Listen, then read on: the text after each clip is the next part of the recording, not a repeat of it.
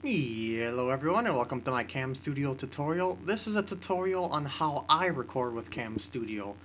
So if you're looking for technical help, this is not the video for you.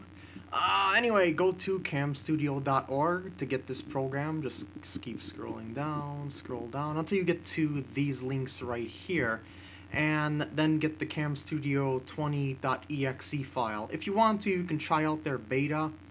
It seems to work pretty excuse me, pretty good, but it's a beta, so you never know, you might come across some problems that are unexpected, like the 2.6 beta would work well for me, but it might not work well for you. So just get the 2.0 for the meantime, unless you want to try out the beta. And along with that, get the Camstudio lossless codec, which is right here. Get the .exe file, the Camstudio codec 14.exe file. And if you want some technical help, go to their forum right here, the support forum, which is the link here, as well as the frequently asked questions for it. So let's get to how I set up Camstudio. Okay, if I want to record some game footage, I would go to region, then select fixed region, like what I have right here, and then change the width and height to match the game window of the game that I'm playing. Do not record with Camstudio in full screen. Ever! It will not look good, it'll be very choppy, very laggy. I've never heard of a person that could record in full screen with Camstudio, so always record in a window. It just requires a lot of system resources, and it'll probably make playing games nearly impossible. Anyway, I always make it 2 pixels less than the actual size of the game window. Like, I'm going to demonstrate Cave Story, which is 640 by 480 in windowed form. So I made it 2 pixels less. So I'm going to drag this up to the... something like that will do. And the reason why I do 2 pixels less is because it gives you a little bit of slack so that you don't get like little white borders off to the side, like something like that or something. You get the idea. And that's basically how I record games. And now I'm going to show you the settings that I use to record pretty much everything. Okay, now for Camstudio settings. Go to Options, Video Options, and make sure that that codec that you installed with the executable file is selected here, the Camstudio Lossless Codec 1.4. And I forgot to realign the window there, but yeah, there it is. And the quality slider here doesn't matter in the least. It doesn't use that quality slider for some reason. Anyway, now you want to set your frames per second and milliseconds. Very likely, if you just got Camstudio, the default settings for this, and I keep pretty much everything at the default except for this stuff here, this is what I'm going to show you now, is the playback rate, the capture frames, and the set keyframes values right here. This is your frames per second. I always have it set at 50, and capture frames every 20 milliseconds. Why would I have it set at 50 instead of the standard like 60? Well, that's because these two values right here have to equal 1000.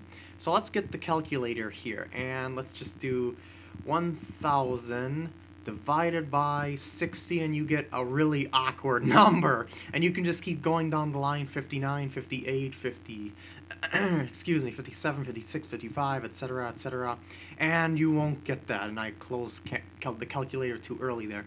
But if you get to 50... I shouldn't talk like type. Well, click. 1000 divided by 50 frames per second, you'll get 20. So that's your value here. This number is your frames per second, and multiplied by this number, that's your audio, basically. Audio and video, to keep them in sync, they have to equal 1000 when multiplied together. And I just matched this number to this number here. It's basically saying that all the frames that it records is important. Now, go to Configure, and then make sure that this is set at 1. I believe the default is set at 6, but I have it set at 1. I want faster speed because I don't get that much frame rate, but if you want a higher quality and you can get good frame rate, just keep it at 6 or even 9. But I would doubt that most computers can handle recording with this thing, because as you see, even recording in 638 by 478 right now, I'm only getting 19.6 frames per second, which is still pretty good, I guess. It's still smooth enough. If you want to try and squeeze out more frames per second, you want to go to the program options, well, options, program options, then recording thread priority, and then change it to, what, well, shoot, I gotta move this window up here. I'm recording in a smaller area than I kind of expected. There we go, that looks a lot better. Options, program options, recording thread priority, and the higher, the further down you go in this list, the higher the priority of this. But that'll also make other programs slow down as well, so I don't recommend that you use anything above normal unless you got a more powerful computer. And in that case, you're going to get a higher frame rate anyway. And that's pretty much how I record with Camstudio. I would just hit the record button and then start recording, depending on the region or fixed region, which I'll show you more in depth a little bit later. Never use full screen. That is going to lag like crazy. And the tools, annotations and video annotations, that stuff is all real time, and you're not going to be able to do that if you're, talking over a microphone. Which reminds me, have a microphone plugged in, and the options, record audio from microphone. I forgot to mention in the video options here, what you want to do is aim to keep your file size under 1 gigabyte. Supposedly Camstudio has a 2 gigabyte limit, but I can't seem to record more than 1 gigabyte without it corrupting, so that's also another reason why I changed the frame rate down from the 200 frames per second it's automatically set at down to 50. So that means I'll get a lot less file size compared to the huge file sizes that I would get if I was recording at 200 frames per second, and it's not going to record at 200 frames per second anyway. It'll just increase the file size, which is just absolutely useless to you. And it's also very hard to edit a video that's 200 frames per second, because most video editors only expect the standard 30, 60, or something like that frames per second, somewhere around that area. That's just the general things, and also the keeping it at the fastest on this encoding options thing also reduces the file size, and it speeds it up. That's seriously it. Everything else is set at the default. One more thing I forgot about the audio here. So you go to the options, and then you go to audio options for microphone. If you have any sort of desync in your video and audio, just tick the use MCI recording box. Everything else over here I keep at their default settings. The view tab, this is basically this button right here. I always have it open like this just so I can tell how many seconds I've been recording at and stuff like that.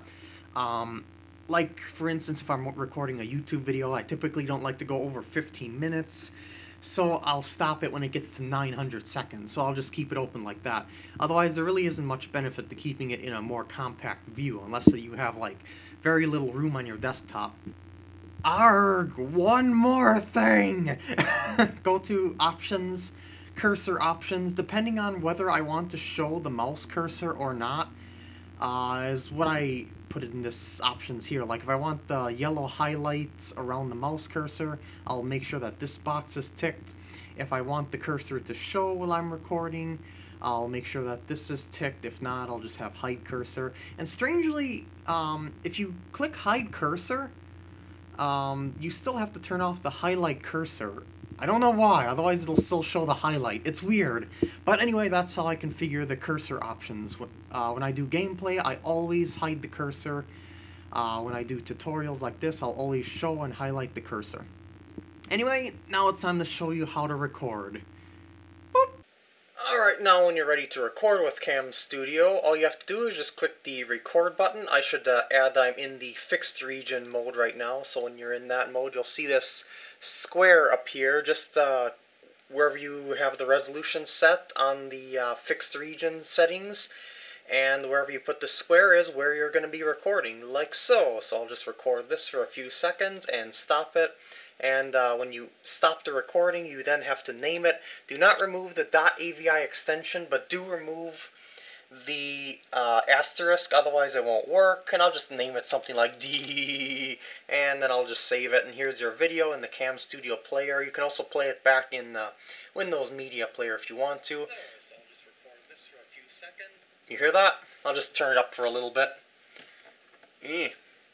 So I'll just record this for a few seconds. There we go.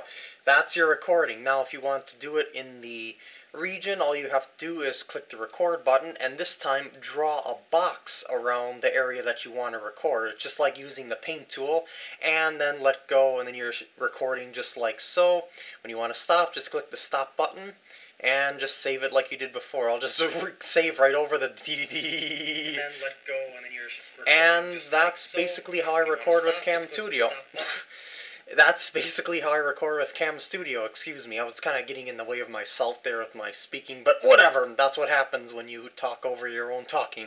Anyway, hope you enjoyed this tutorial, and I'll see you later.